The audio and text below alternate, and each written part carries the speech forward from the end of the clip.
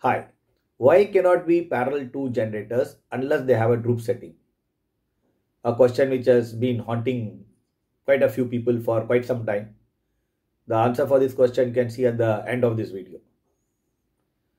So for all those who are still left, because I'm sure a few of you have already jumped to the end of the video, don't worry, they all come back because I am sure they wouldn't have understood.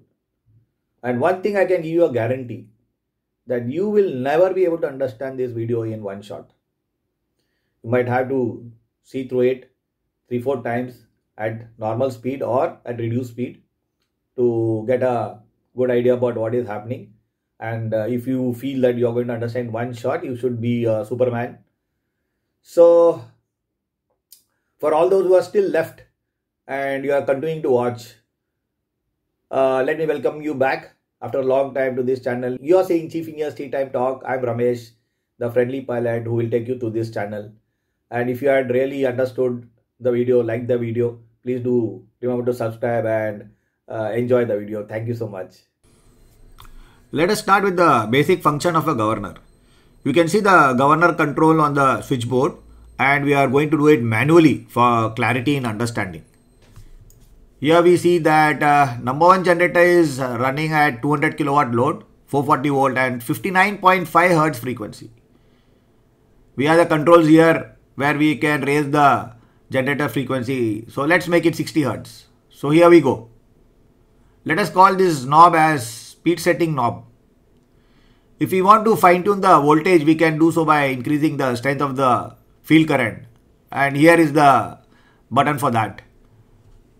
Now if we say we started a ballast pump of 100 kilowatt load.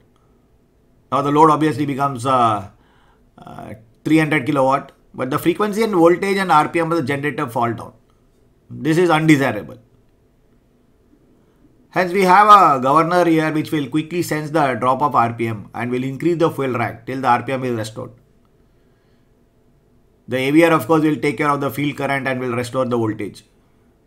The frequency of course depends upon RPM and will automatically get restored to 60 Hz. We need not adjust anything here.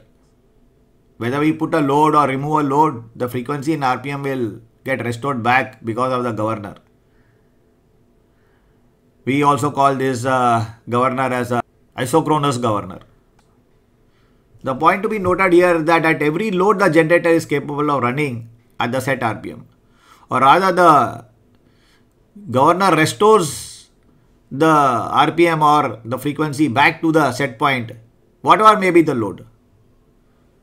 Now suppose we start number 2 generator and want to parallel it with number 1 generator. Here let us increase the frequency of incoming generator to say 60. Now we have closed the breaker and let's start increasing load on number 2 generator. You see that to increase the load on number 2 generator I need to press this button, which is actually the speed setting button. Seems easy, but actually there's a hidden problem. When we increase the load on number 2 generator, we are actually also increasing the RPM, as I already mentioned. And obviously number 1 generator loses load. Number 1 original frequency setting is still at 60 only. Now number 1 generator will try and bring the frequency down. Hence there is a real conflict. Both the generators being electrically locked, what will be the final busbar frequency? Basically, we can see that there is no stability when we parallel two generators. They become very unstable and both will start hunting. Loads may shift drastically.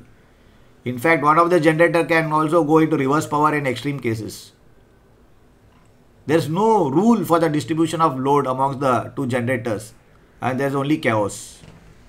Obviously, you cannot imagine a watchkeeping engineer sitting there continuously 24/7 adjusting the load. Okay, now let's imagine another scenario. There's a box of candies and you have these two guys, Chotu and Bittu, to share it. You tell them to share it. Now you can imagine what will happen, a chaos, a fight, grabbing, snatching. But suppose you make some rules. For example, who will get how much? Say Chotu is to Bittu is equal to 3 is to 2 or 1 is to 1. They will have to share it according to this rule only. Now you can see that there is no chaos. There will be stability in the house. This is the same technique we are going to implement on the generators to create stability. Suppose we set rules in the governor that the generator can work only at a particular RPM when running at a particular load. That means we establish a unique and rigid relationship between load and RPM. Let's see what happens. Now we have number one generator running at 200 kilowatt load and 900 RPM, 60 Hertz. If we put additional 100 kilowatt load, the generator can now run only at 893 RPM.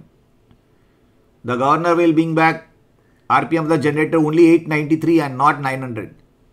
That is obviously slightly less frequency. It cannot restore it back to 60 always. Similarly, if we reduce the load on generator, the governor will maintain the RPM and frequency at higher values, not at 60. If we want the RPM to be 900 and 60 Hz, then we need to increase or decrease the speed setting knob, which effectively increases and decreases the fuel drag after every change in load. This is what we call as a droop. We will elaborate its significance further later on. So sorry for the interruption. I just suddenly remembered that I should thank all of you people who have registered for the hydraulic courses which I am conducting for the YouTube subscribers. We have already done 5 for the basics and 2 advanced level courses. So for all of you who have actually registered and gone through the courses, a big thank you. I hope you all are benefited. And for all those who contemplate to get to register themselves, please the details you can see in the description of this particular video. Sorry for the interruption. Continue to enjoy the video. Thank you. Let's start again. We have number one generator at 300 kilowatt at 60 Hertz. Suppose we put a similar rule to number 2 generator. Now we have parallel data at 60 Hertz. Number 1 generator load is equal to 300. Generator number 2 load is equal to 0. Suppose we start putting load on number 2 and want it 50 kilowatts. Obviously, because of that rule, it will have to work at a frequency of say 59.8 Hertz only. You see this droop curve? It is following this curve. Number 2 generator is 50. Load on number 1 generator obviously has to be 250. But its frequency according to the rule, which is determined with a droop curve, has to be only say 60.2 Hertz and nothing else. You can see that there is a conflict. This is impossible. 2 generators running in parallel cannot be running at different frequencies and different RPMs. Not possible. When 2 generators are in parallel, they are electrically locked. We can see that if number 1 generator reduces its load, its frequency has to increase. No choice. So what exactly happens when we transfer load? Let's start all over again. Number 1 generator is now at 300 kilowatt, 60 Hertz. Number 2 generator is at 0 kilowatt, 60 Hertz. You all know that to put load on number 2 generator, we press the speed setting knob. Once you start pressing this, the load starts increasing. But you will soon understand why we press the speed setting knob. Now what has the speed setting knob got to do with load shifting? Let us press only knob for number 2 generator. That is, increase the speed setting of number 2 generator and see what happens. We see that as we press the speed setting knob, we are actually shifting the blue line, which is the frequency line for number 2 generator. We can also call it as a droop line. We are asking the frequency to go up. But as we had already discussed, number 2 generator is tied up to number 1 electrically and hence cannot run at different frequency. Both generators actually need to run at the same frequency, which we call it as the busbar frequency. So what is the way out? Well, the frequency of number 2 generator cannot independently go up, but something has to happen.